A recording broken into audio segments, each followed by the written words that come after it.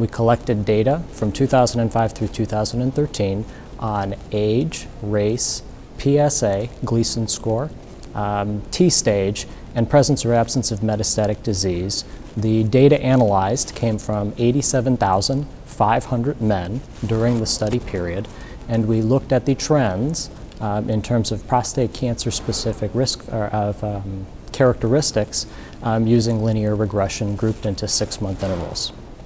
Our results, prior to 2011, there was a slow but significant decline in the number of men diagnosed with prostate cancer with PSA greater than 10.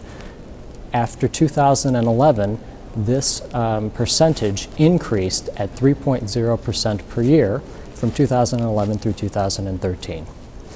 This change was also observed in men who were older than the age of 70 or older than the age of 75, where this rate almost doubled the rate of men of all ages during that same time period. The PSA, however, doesn't necessarily tell the full story. We also classified men into their respective NCCN risk categories, and we observed that the percentage of men who were diagnosed with prostate cancer, intermediate risk or higher prostate cancer, increased at 2.9% per year after 2011.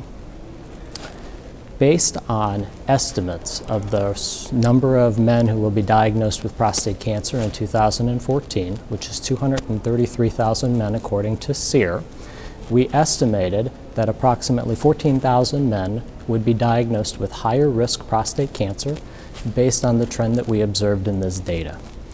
Based on the relative survival of men with low, intermediate, and high risk prostate cancer, we predicted that there may be an increase in the number of deaths due to prostate cancer at 10 years of approximately 1,400 men if the trend that we observed is true.